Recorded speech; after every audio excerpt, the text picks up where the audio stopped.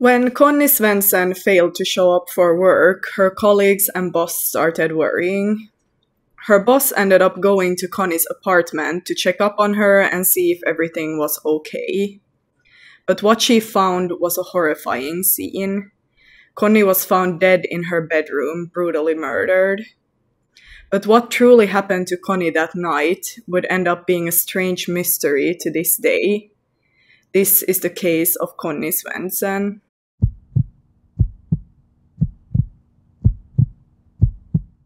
Hello everyone and welcome to my channel. My name is Elin and on this channel I cover true crime cases that have occurred in the Nordic countries. There are no content warnings for this case, but this video will include talks about murder, so if that's something that you don't want to watch, then I suggest you click out of this video now. If you like my channel, please subscribe, and now let's get into the case that happened in Denmark. So the only information that I could find about Connie on the internet is that she lived on the island of Bornholm and was well known on the island. She had a large circle of friends as she was 51 years old at the time and recently divorced. She was known as a hard and enthusiastic worker and she worked at Hotel Hoffman as a waitress. On the 1st of September 1997, Connie Svendsen failed to arrive for work, and this alarmed her colleagues and her boss since she was always very punctual and would always call and let them know if she could not come to work. Her boss subsequently decided to do a welfare check at her apartment since she knew that something was just not right. Around 6 to 7 p.m., she arrived at Connie's apartment and found that the front door was unlocked. Entering, she found the apartment silent, moving through the flat until coming across Connie's bedroom. There she saw Connie laying on her bed without moving. At first, she thought that Connie was sleeping in her bed and went to wake her up, and then she saw that her eyes were half opened. She was laying naked on the bed on her belly and she had been beaten and strangled. Her arms were down by her side and the duvet was pulled up. Her boss describes the events like this, and I quote, "I still remember it clearly. On the way to Bornholm and with the rocky island in sight, I thought that this case would probably be one of the easy ones. A relatively closed society where everyone knows everyone in the middle of the Baltic Sea, a victim who was known by many people. How hard can it be?" But it was to end up being one of the most difficult. So Connie's boss called the police and they arrived at Connie's home. Upon the police arrival, it was clear what had happened to Connie and that she had been murdered. The first thing that they saw when stepping inside the home was Connie's shoes in the hallway, and they went up to her bedroom and found Connie dead in her bed just like her boss had found her. According to the police, the way that Connie was found was not a natural way to lie, which could be a sign that the perpetrator tried to make her death look normal. Judging by the surroundings in the apartment, it was clear quite quickly that something completely different than usual scenarios had happened before the murder. So the investigation started and it showed that Connie had last been seen on the 31st of August 1997, on the evening leaving for home following a night out with her friends. She had been in town with some friends at Café 18 and close to 11 p.m. she just went home. She wasn't in any company when she left, and she was seen walking alone through the streets after 11 p.m. Checking the crime scene, police also concluded that there were no signs of forced entry into the apartment. There was wine and smoked cigarettes at the table in the dining room, suggesting that Connie and her killer had enjoyed a pleasant time together before the killing. 6 cigarettes all in all had been smoked by an unknown man, and from the cigarettes a full DNA profile was obtained but never matched to anyone.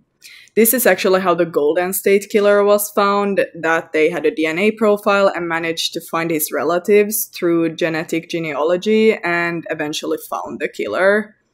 The Golden State Killer, for those of you who don't know, is an American serial killer and sex offender who actually was a police officer, and he's said to have stalked his victims before the killings.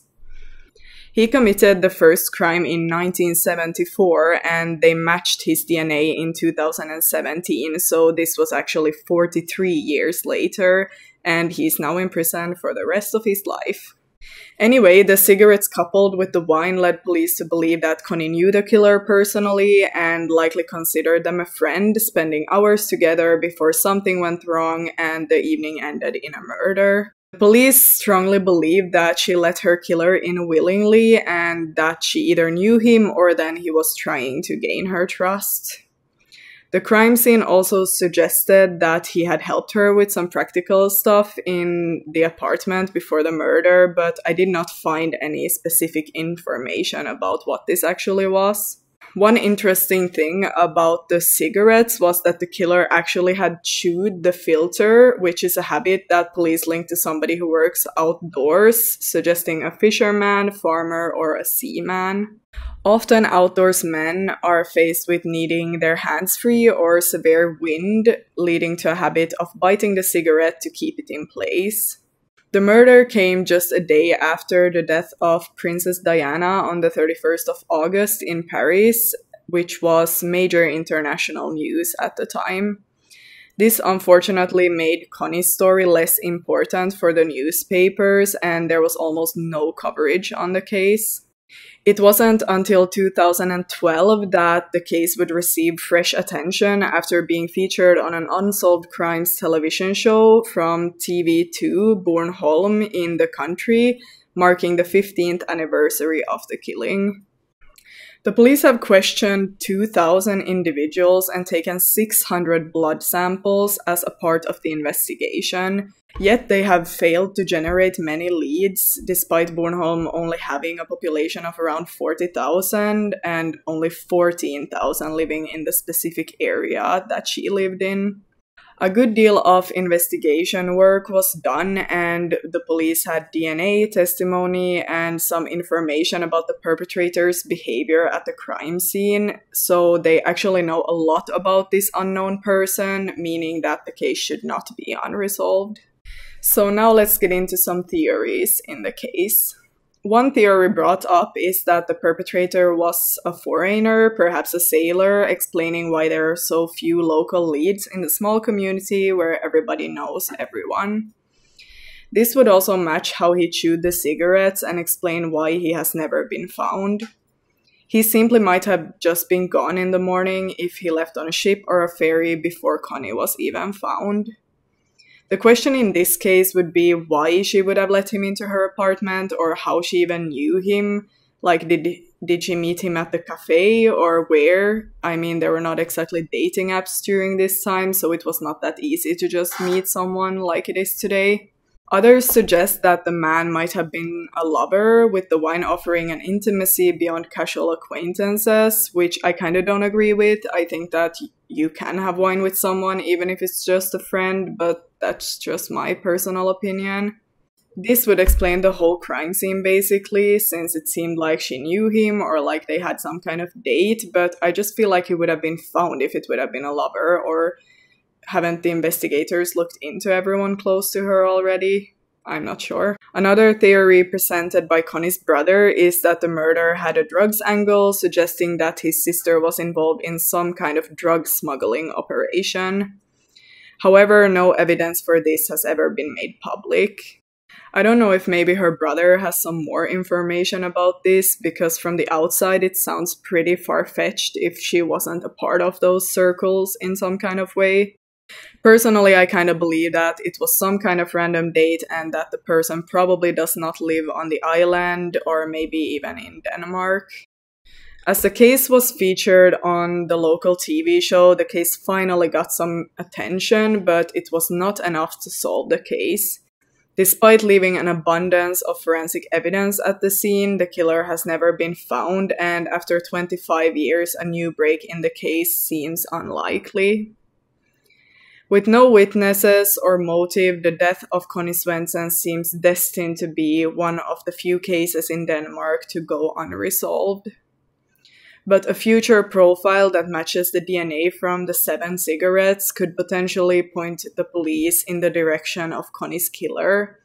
and it seems like this would be the only possibility of ever solving the case unless the perpetrator comes forward himself. I read online that they have put forward a citizen's proposal to be allowed to use genealogical research when solving murder and rape cases in Denmark, but I'm not sure how things have moved forward when it comes to that. Unfortunately, there is not much information around this case, even on the Danish web pages, and the information that I found was mostly the same as on the other sources, so therefore this is a bit shorter case. But I do feel like it's important to spread awareness about the smaller cases as well, and if you have any information about Connie's death, then please contact the Danish police. I'm praying that the case will one day be solved so that Connie's surroundings, especially her family and friends, will one day have some kind of peace. But that's all that I have for this case. Thank you so much for watching, and hopefully I will see you in my next case. Goodbye, everyone.